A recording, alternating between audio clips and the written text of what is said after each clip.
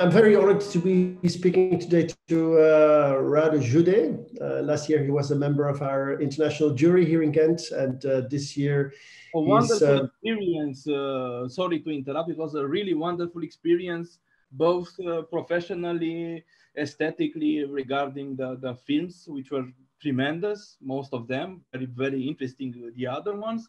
And also personal. I mean, I fell in love with the festival, with the city, and I'm so unhappy that I cannot be with you this year as well. Yeah, but we're here digitally, and we'll meet each other again with one of your new films in the upcoming years. Don't worry. Thank you for joining us today. Indeed, it's been a year since we spoke. You were jury member last year. In Berlin, you presented 2 new films, and then came the pandemic. How did you cope with all this?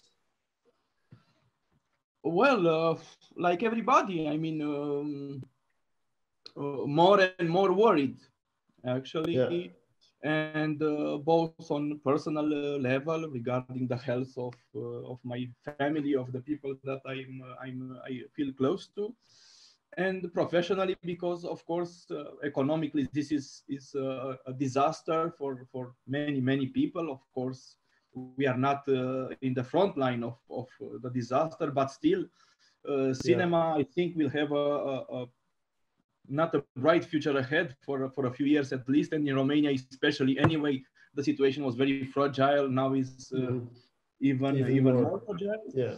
But I had some financing for a feature film, and at some point after the lockdown ended, I spoke with Ada Solomon, my producer, and said, "What are we going to do? We do the film now, or we wait for next year?" And luckily for us, I think we did the film. I just finished shooting 1 week ago. Oh, wow. Yeah. It was a tough experience. We did a lot of tests. We wear masks all the time, but we made the film. Okay, good to hear. We'll watch out for the film for the next edition of the festival.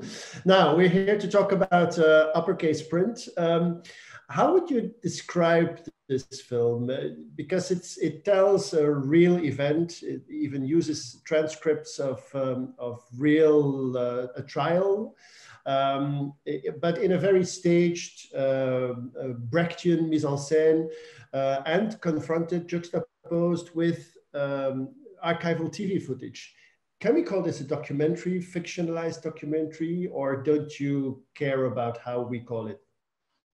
No, I think yes, we can call it a fictionalized documentary. We can call it a docudrama, which is normally a TV format. A docu-fiction, I don't know, but I would call it cinema first of all, because this is the most important thing. The crucial question is always what cinema can do with a certain topic, with a subject, with a situation. I mean, what cinema can do more than can do a book or a newspaper article or a photograph, I don't know. And it's true that some people don't even call it a film. Now, there were people saying, well, but this is not a film. This is just stage documents and so on, which is true. But I think it comes from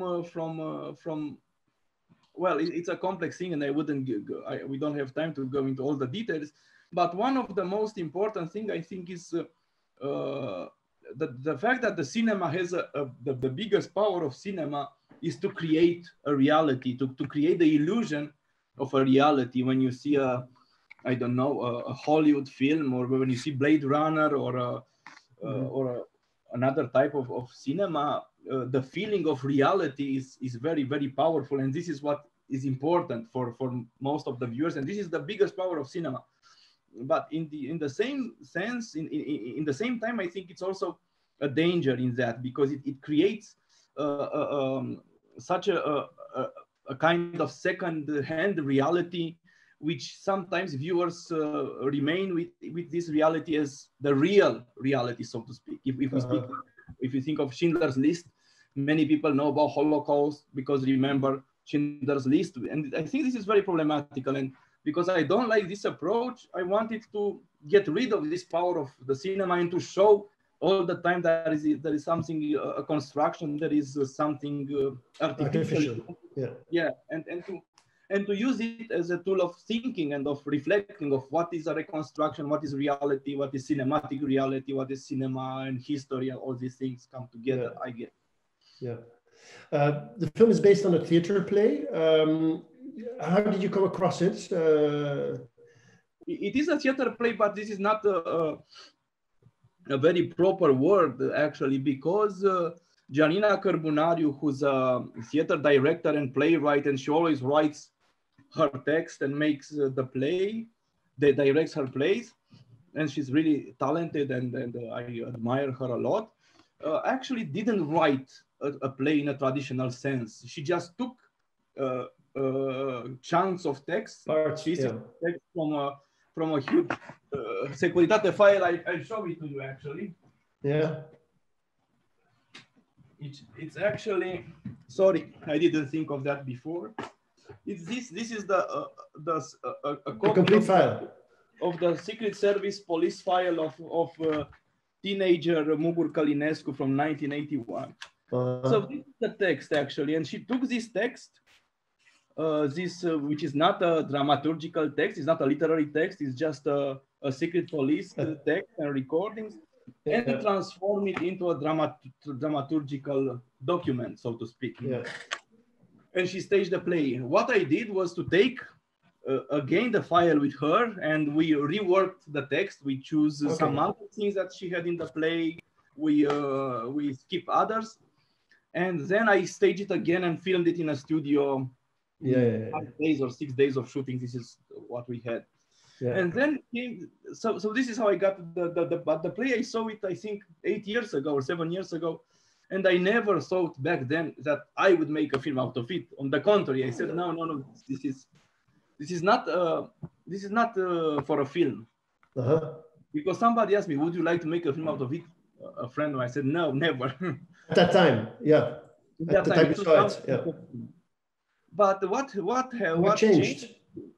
It was that after that, first of all, it stayed in my head.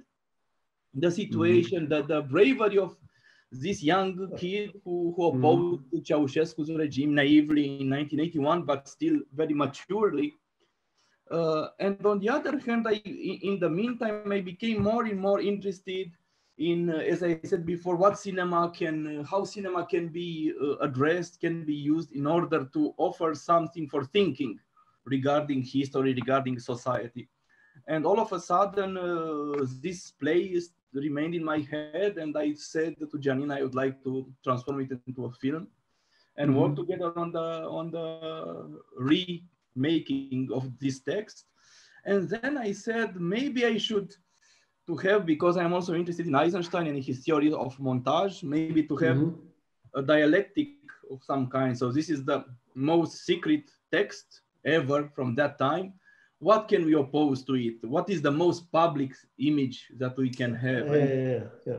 We decided that it's the national television of that time. So I started a research in the archive and chronologically paired the two things. So one can see two different realities which coexist and made one reality.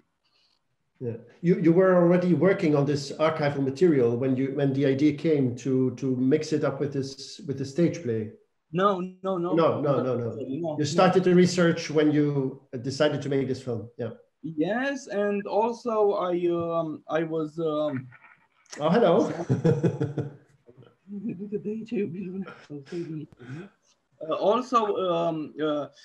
The first idea was to mix it not only with television images, but with photographs from newspapers, maybe images from fiction films, other documentaries, music.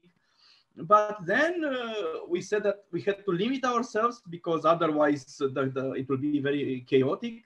And also it was the fact that, how should I say, this was the most public, this was the most controlled, the most propaganda images were the television images. Television, yes, because in the feature films there was much more freedom.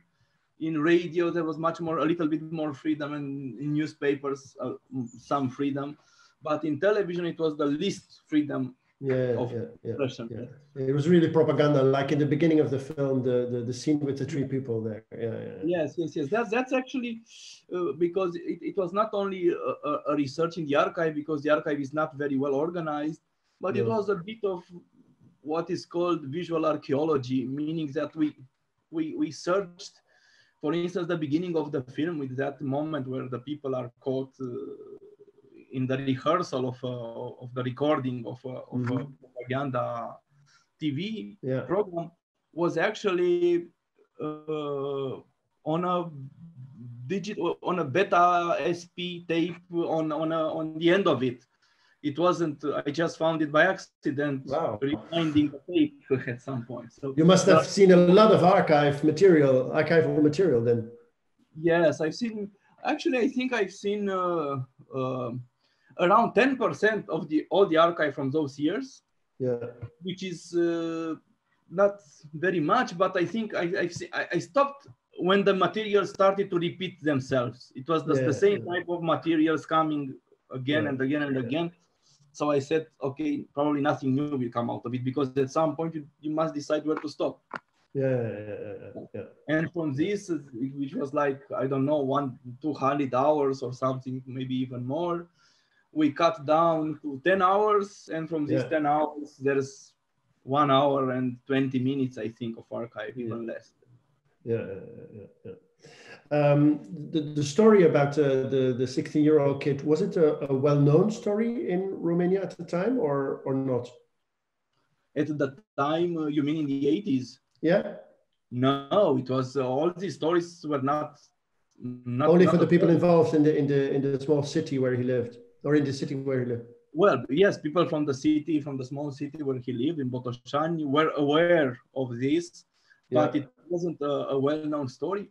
And actually, the only well-known story of dissidents against the Ceausescu regime were only the ones who were more or less, let's say, connected with the intellectual circles, because they had some connections with Radio Free Europe or with Romanian intelligentsia from abroad, that they would try to help them and speak about them at Radio Free Europe or in the Western press and so on. And actually, one of the other reasons that Janina made the play and I made the film was the fact that there is also a class element, even when people speak about the few people who opposed Ceausescu regime. The ones who are well known, or more or less well known in the Romanian society, are the ones who were coming from either from the party itself or from intellectual circles or from bourgeoisie, the communist bourgeoisie. But the workers, the working class people are not well known. Nobody, because they didn't have, after the revolution, they didn't have the tools to express themselves. They didn't write in newspapers, or they didn't write books about their experience. So this is another reason, because we wanted to show that there was a real opposition coming from the working class people, working class background people. There must be quite a few files like this story, perhaps. Regarding people who opposed, or teenagers? Well, everybody who did that has a file, absolutely. What was interesting here, and I know why exactly did you choose, or did the theater director choose this story?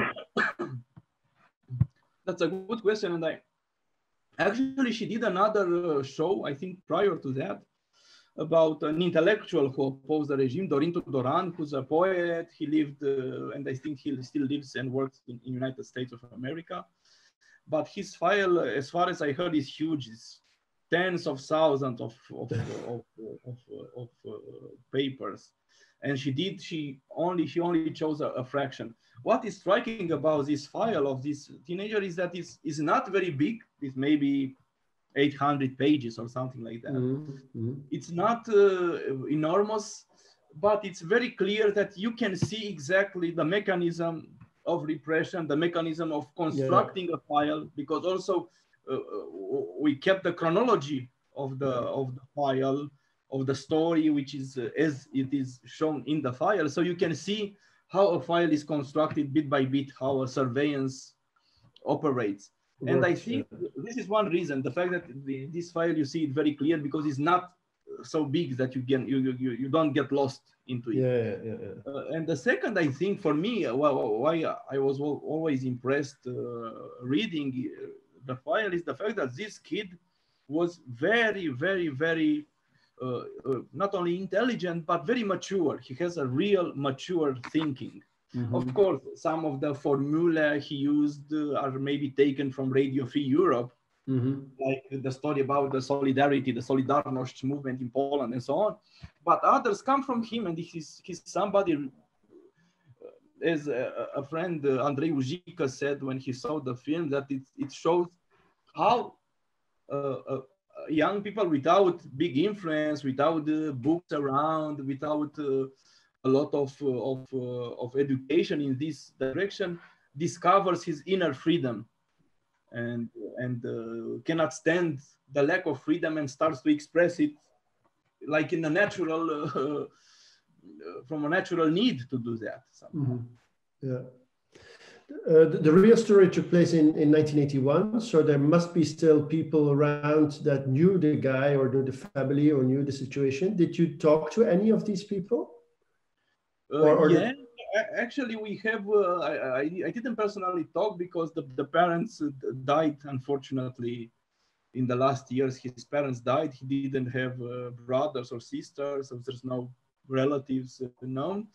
But the last part of the film is actually made from interviews that Janina conducted with the real Securitate officers, the real officers, and with other people around. And yes, I didn't meet them myself, but Janina did this work before that. Before you, Before me, yeah. And it's striking to see. Sorry. No, I was saying that it's striking, but I think it's normal that the people involved in the surveillance have this justification that it was just a job. So everybody has a job, and if this was the law, then there's nothing wrong. And of course, we know that there's always something wrong here.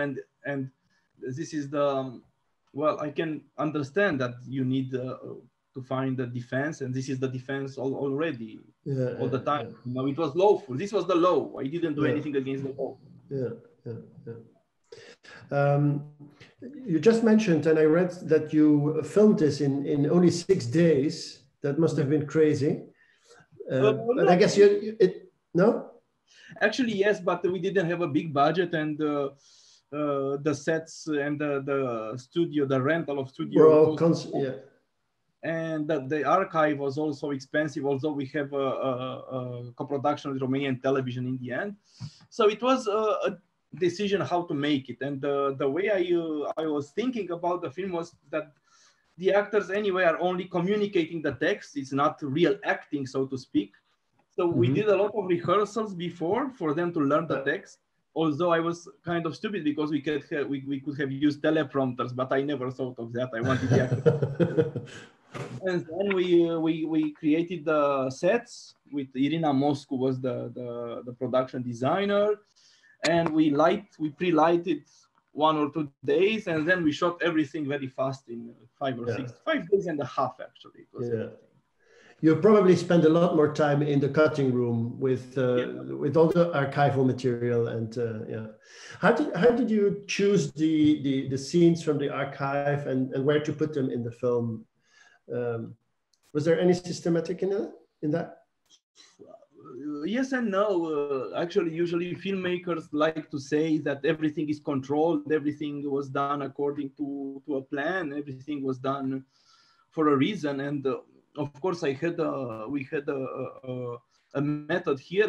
First of all, it was the chronological criterion, so to speak. So we chose the materials exactly from the dates where the story was happening. If it was happening on 17th of October, I would look for what was broadcasted on the television in the same time, so to have.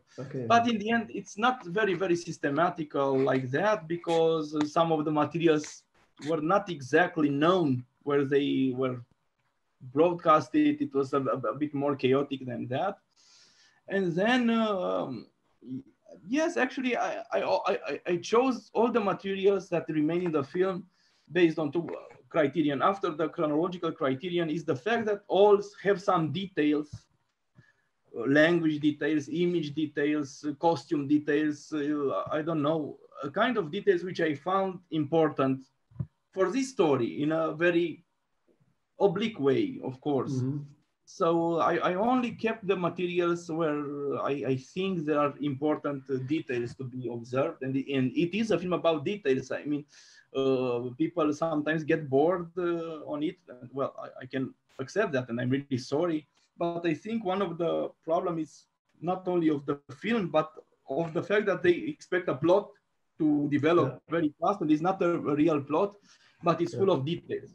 Yeah. So I invite the viewers to watch the details more than the plot. And no, and the archival material is very intriguing to see, especially for us Western audiences. Your films often deal with history, but through these films and through these stories, you definitely want to comment on what's happening today, on the present day. For example, you end this film with, like you said, the interviews of the Securitate policemen reflecting on the time of the events, but also you end this with footage from the Bucharest right now, right? Yeah. Can you tell us a bit why you chose to end the film with these scenes? Oh, I think there's more explanations possible or more interpretations possible. It is, in my opinion, an open work in opera aperta, as Umberto Eco said in his book, in a way. The fact that yes, I wanted to keep the principle. First of all, I wanted to use also television archive from nowadays. And I said, well, this is very stupid because if I use materials from 1981, it's because of the fact that I cannot create materials from that time, of course. Mm-hmm. But now I can show with a camera something from nowadays, the essence of today.